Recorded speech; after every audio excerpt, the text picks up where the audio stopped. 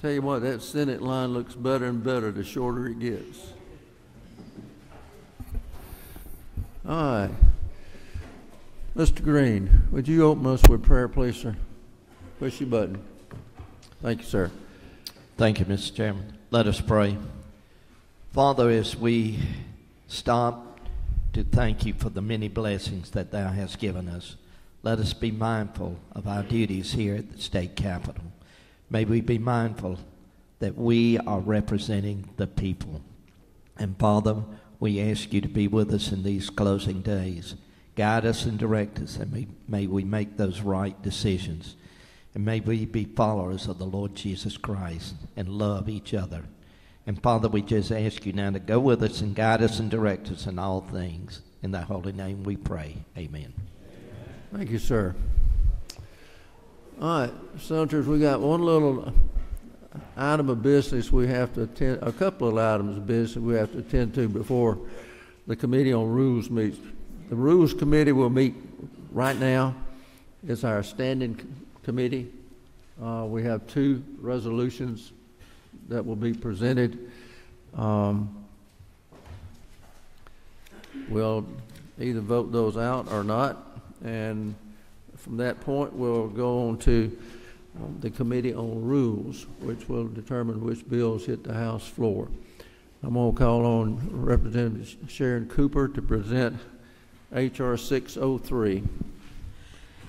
Thank you, Mr. Chairman. House Resolution 603 establishes a study committee on the Certificate of Need modernization. Given all of the concern and the movement on the Senate side to do a complete abolishment of CON, this is to look at all aspects of it, what needs to be modernized, how it will affect hospitals and freestanding clinics and all aspects of our healthcare system here in Georgia. Does anyone have a question for the sponsor, H.R. 603? Okay, I guess now it's time to take a vote. Do I hear a move to pass? Got a move and a second. All in favor say aye. Aye. All opposed, like sign. Do pass. Thank you. All right, H.R. 604. Chairman Knight. Thank you, Mr. Chairman. I present before the committee House Resolution 604. This would let us form a study committee to make sure that we are properly funding our technical college system of Georgia. As you know, the technical college system is uniquely positioned to make sure that Georgia has the workforce in place that it needs, certainly as we continue to grow and face these needs. And we want to make sure that we're adequately funding them, especially in regards to some of our higher cost programs, and we want to make sure that they can be successful in what we have tasked them to do. Okay, does anyone have a question for the sponsor on the creation of this study committee as it relates to the technical school funding? All right, seeing none. Down here, move to pass? Got a move in a second. All in favor say aye. All opposed, like sign. All right. The H.R. 603 and H.R. 604 just passed out of committee, and they will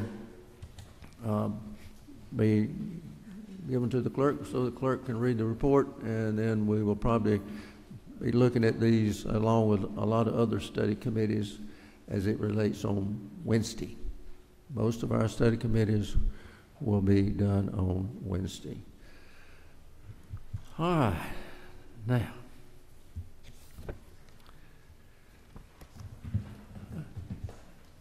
Senator Robertson, did you get your deal taken care of with your caucus over there? You got? Do you need to go ahead and get in front? He did come ask, so go ahead.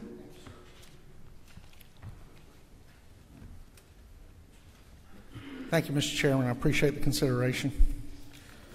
Go ahead. Mr. Chair, I'm here on SB 36, which is increasing the penalty on pimping and pandering in Georgia. SB 37 that deals with the Office of Sheriff and revising qualifications. SB 63 on bonds and recognizance in Georgia. SB 92 on prosecutorial oversight. I believe those are the four that I have. They are all on page 1, Mr. Chair. Anyone have any questions on for the sponsor? All right, seeing none, thank you, sir. Thank you, Mr. Chairman. Hold on. Ms. Hughley. Thank you, Mr. Chairman. To Senator Robinson, now on this Senate Bill 36, are we raising mandatory minimums for these, or are you saying that judges are not prosecuting these offenses? Or tell me how we got here. We've increased the penalty for pimping and pandering. We're currently the first offense to sell another person or buy another person is a misdemeanor. We're increasing that to a felony. And there's minimum mandatory. The sentence can be up to 10 years, and it can be probated, suspended. The judge still has a discretion on how the sentence is carried out, but it would be on their record as a felony. Yes, ma'am. Okay, anyone else have a question for the sponsor? All right, seeing none, thank you, sir. Thank you, Mr. Chairman. All right, Mr. Albers, come on up. Thank you, Mr. Chairman. Good morning. I've got two bills. The first one, second down the first page, is SB 217. It's my understanding that might be a bill in a different form, on a substitute, and I believe it's going to help to curb in some of the cleanup for the school zone cameras. And I want to thank Chairman Collins for the great work he and I have done in partnership on that. And then I've got Senate Bill 13, which allows the sheriffs to conduct the auctions they do today online. Okay, I don't see any questions. Thank you, sir. Thank you. All right. Yes, sir. What's your bill number?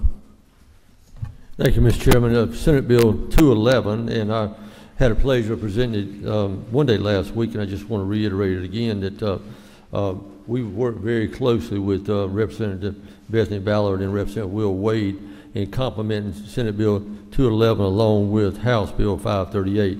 And this is to create a Georgia Council on Literacy, and this passed the House Subcommittee on Education with no opposition, passed the Education Committee with no opposition in the House, and of course passed our Senate with no opposition.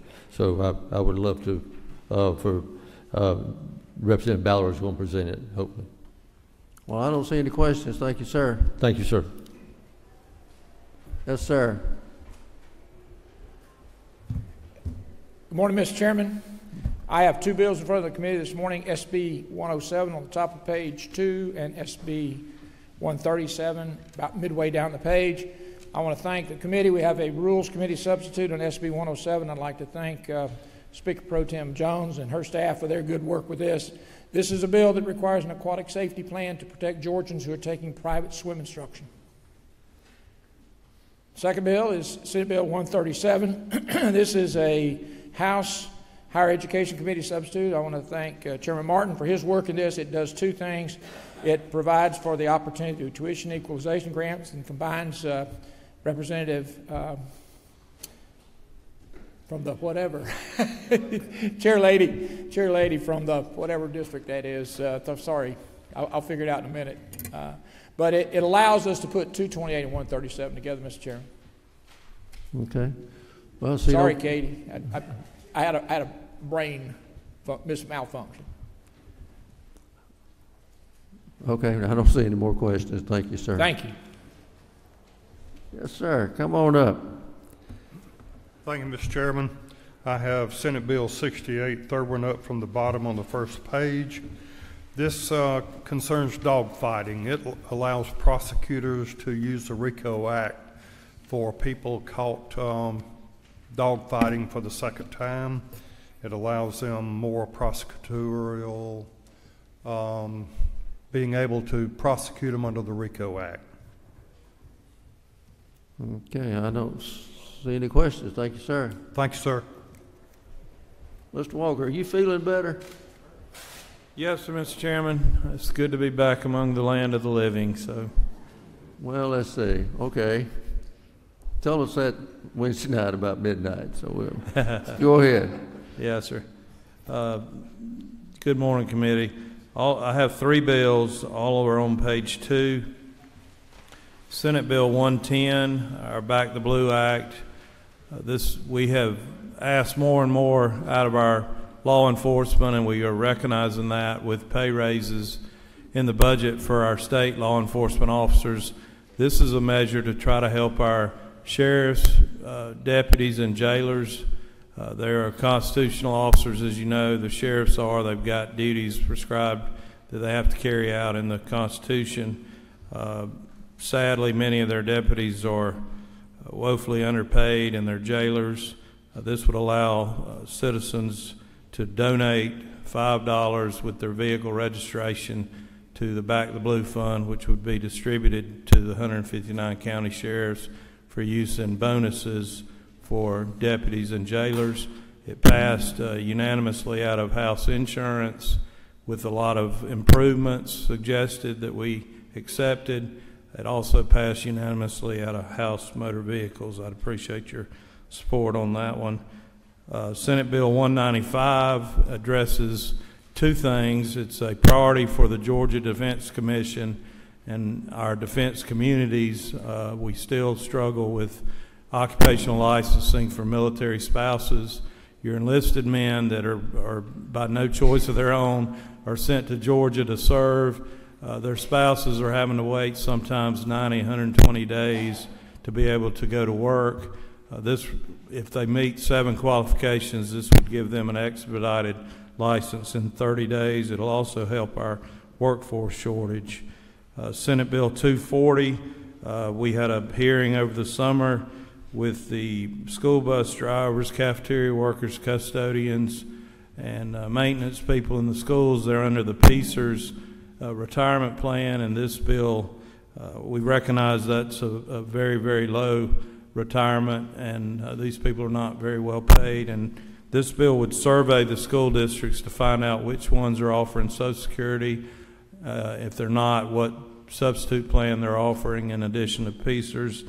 And there's been some language added in the House that I am agreeable with that addresses a charter school issue that I'm not all that familiar with. And then I think there's maybe a third piece that's been added in the House that I'm in agreement with.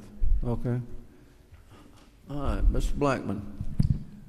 Yes, sir. Thank you, Mr. Chairman. To my senator, isn't Senate Bill 195 something that's been requested by the Department of Defense for our state and is occurring in other states, that 30-day window for our spouses? And then does it also not build on some of the legislation that Representative Al Williams has put forward years back with regard to our spousal licensure in our military?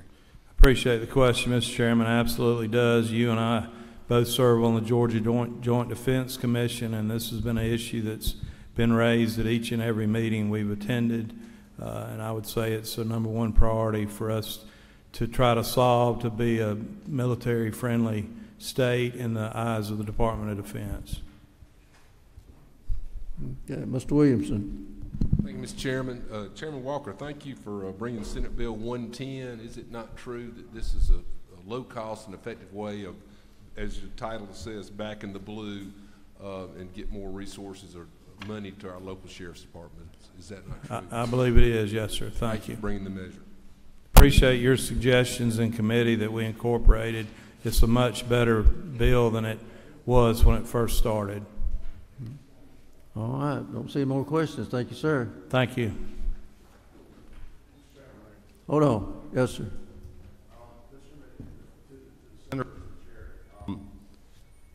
I tried to get with you over in the Senate while you were out last week.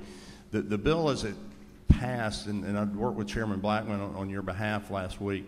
I'd like to talk with you about it because the bill as passed conflicts with HB 155 that has passed the House and the Senate. It's on the governor's desk. I don't think it's your intent to take the rest of Georgia backwards while you bring the military spouses forward. And we had a substitute that we'd like for you to look at to avoid that conflict. Mr. Chairman, I think Chairman Blackman worked on that last week. It gets the 30 days that the senator is interested in and preserves the expedited licensure for the military spouses. Okay. What was that number again? The Right to Work, Freedom to Work Act? 195. Yes. Okay. All right. Thank you. You'll have a chance to talk with him offline. All right, Mr. Anabatardi. Good morning, Mr. Chairman, committee. I have 3 bills. Senate Bill 92, it's a school security alert bill. We've presented before in the past. Senate Bill 97, the original bill was a Cyber Command Act, working to beef up our cybersecurity apparatus in Georgia. I know this bill is now a vehicle for something else. Couldn't totally tell you what it is, but I know it involves cannabis. Senate Bill 112 is a Workforce Acceleration Act, setting up pilot workforce sites across the state. And again, as I said in the last meeting, just appreciate the collaboration with the House to get us to the point where we're at with Senate Bill 112. Mr. Jaspers. Yep. Thank you, Senator Anabatardi. I appreciate you working with us on the Senate Bill 112. Are you satisfied with the position that bill is in now? Thank you, Mr. Chairman. Senator Representative Jaspers, giving you a promotion. No. Yeah, overall I am. I think there's a couple of minor wording tweaks that I think it may need. I can visit with you and leadership and Chairman Martin offline. I think overall it's kind of moved in the direction that we needed to move in, definitely. Well, thank you for your work on that. Thank you. No, thank you for your help. Ms. Cooper. Can you explain, what does it do about cannabis? I'll let the representative who has language on Senate Bill 97 talk about it. I couldn't go through it right now if you asked me questions. I'm just being honest.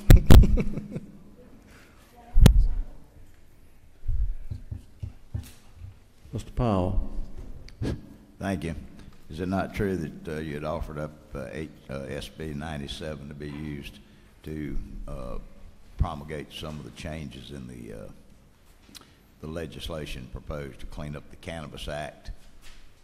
Yes. Yeah, Representative Powell. I know when I was asked if there was interest in y'all utilizing Senate Bill 97, I said, go ahead and knock yourselves out if you want it. Thank you so much. Okay. All right, I don't see any more questions. Thank you. Thank you, Mr. Chairman.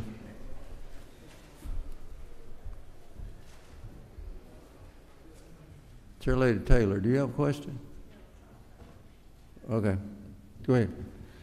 Thank you, Mr. Chairman. Members of the committee, I bring before you 2 bills. Senate Bill 31. Basically what this does is if the Attorney General has to go in and prosecute a case where a county DA does not want to prosecute that case, that DA gets reimbursed lodging and expenses for that trial. He must get a guilty plea or guilty verdict. He then submits his receipts within 15 days to the county Superior Court judge, and that Superior Court judge then looks at those receipts and sees to see if it's proper billing, and that's what this bill does. Okay. That's Senate Bill 31. I don't see any questions on that. Okay. The second bill is Senate Bill 132, and basically what this does is both Chairman Perkle and I ran companion bills on prohibiting the Chinese Communist government from buying farmland or land within 25 miles of a military base. He got further on his bill. I passed mine out of the Senate. When it got to the committee, we stripped mine out and inserted Chairman Perkle's bill, so it's really Chairman Perkle's bill, but it makes it much stronger. And there are 5 countries that are on the particular concern list that we do not want to allow buying our property. We think it's a national security issue. Agriculture is the #1 industry in the state of Georgia, and we want to protect our farmland, and that's what this bill does. Mr. Park, do you have a question? Yes, Mr. Chairman, thank you. How much of this bill would prohibit non-citizens from owning land in the state of Georgia? It has nothing to do with discriminating against citizens or anything like that. It just prohibits these 5 countries that are on the U.S. Commerce Department's really particular concern, or really our adversaries' enemies, from buying our farmland or buying land within 25 miles of a military base. That's not the question I asked. How much land in the state of Georgia would this bill cover? It would be agriculture land. And 25 miles and within land any within military 25 miles of our installation. military bases. As you know, this last year, the Communist Chinese government bought land adjacent to a military base in North Dakota. I would think they're spying on us, and we don't want to allow that in the state of Georgia. One more question, if I may. So based on multiple folks and just in reading the language of the bill itself, which clearly states individuals and non-citizens, it does appear that the bill is unconstitutional and violating the 14th Amendment's due process clause, along with the equal protection clause, as well as potentially the supremacy clause. Do you have any concerns about the unconstitutionality of your bill? No, I think it's constitutional. If you look at the Logan Act of 1799, this makes this constitutional. Thank you. Thank you. All right. Thank you, Mr. Chairman. Don't see any more questions. Thank you. Okay, now let the games begin. Oh, just a little FYI. For anyone who has a rule substitute,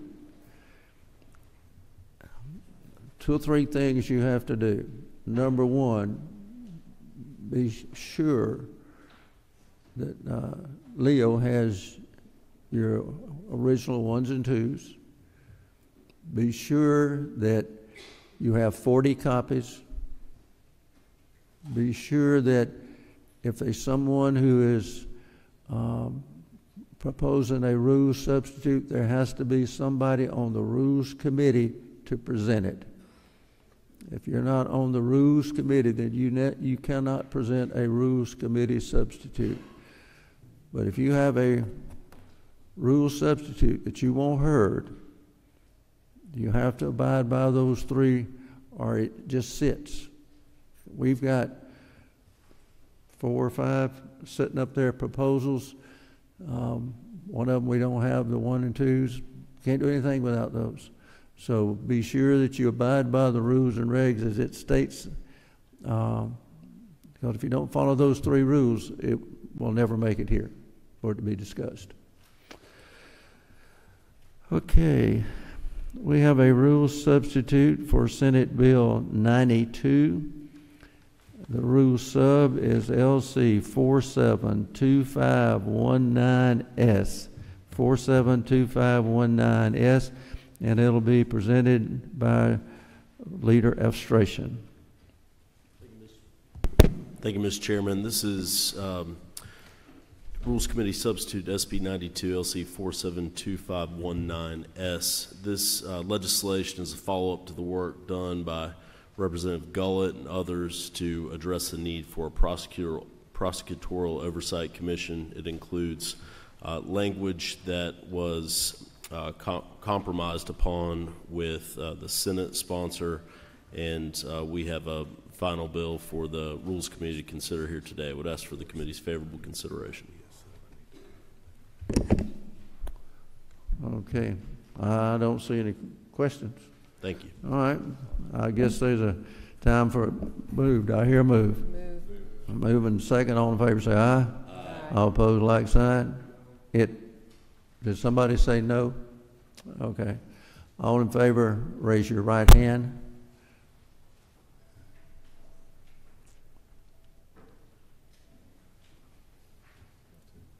All opposed, like sign. It passed. All right. Second rule substitute.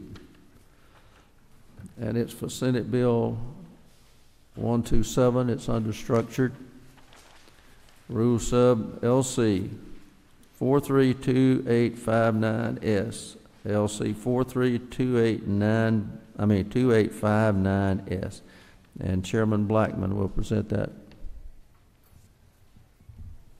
Go ahead. Mr. Chairman, it contains 2 measures that receive favorable consideration in the House, additional to the original part of the bill, which is marketing destinations. I think Chairman Stevens has been carrying, but at this time, I would ask that the committee hold off on adopting the substitute. Okay, so we'll hold it. Yes, sir. Okay. Well, we can do that. Won't hurt my feelings at all. Are we going to hold for 4 days?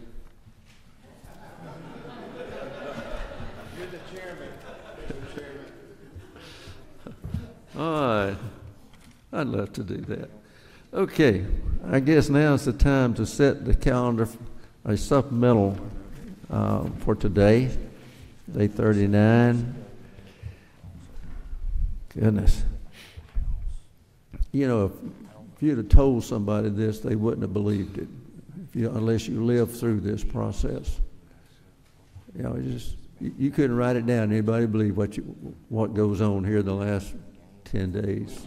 It's just strange. Okay, day 39, supplemental calendar for today. Senate Bill 11. Do I hear move? Move in second. It's on. Senate Bill 56. Do I hear move? Move in the second. It's on. Senate Bill Rules Substitute LC 472519S. Do I hear move? Got a move in a second. It's on. Did the leader over there say move? 92. Under Rule Sub LC 472519S. Okay, next one on the page.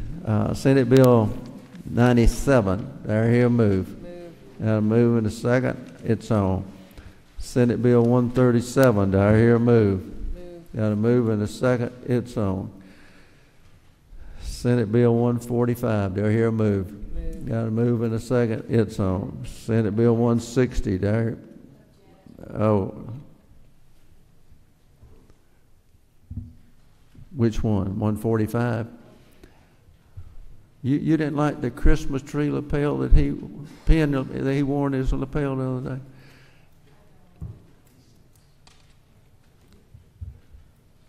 Okay. Well, we have an object, so I guess the procedure is we have a move and a second to pass.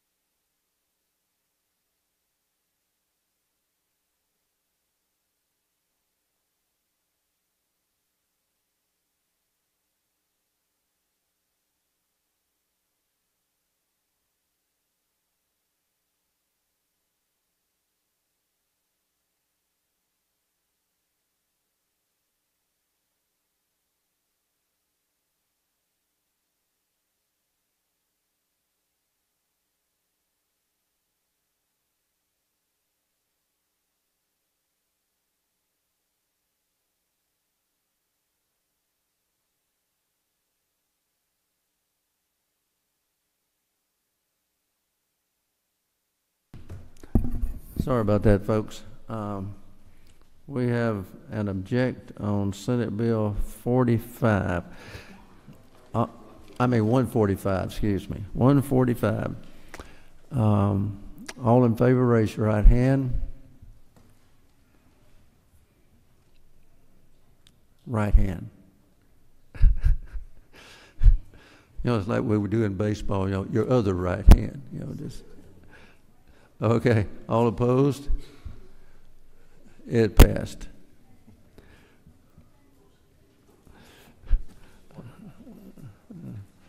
All right, got to call on our leader. Thank you, Mr. Chairman. I move that Senate Bill 56 and Senate Bill 97 be removed from the floor consideration calendar for further consideration in the Rules Committee. Got to move to remove 56 and 97 from the calendar. Do I hear a move? Got a move and a second. All in favor say aye. Aye. All opposed, like sign. They're off the calendar. All right.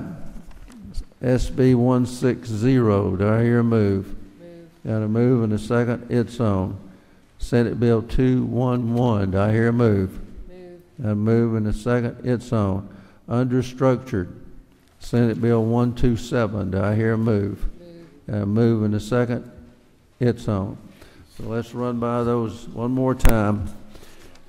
Senate Bill 11, Senate Bill 92, Rules Substitute LC 472519S, SB 137, SB 145, SB 160, SB 211, SB 127. That's the Rules Substitute for today. Now remember, if they're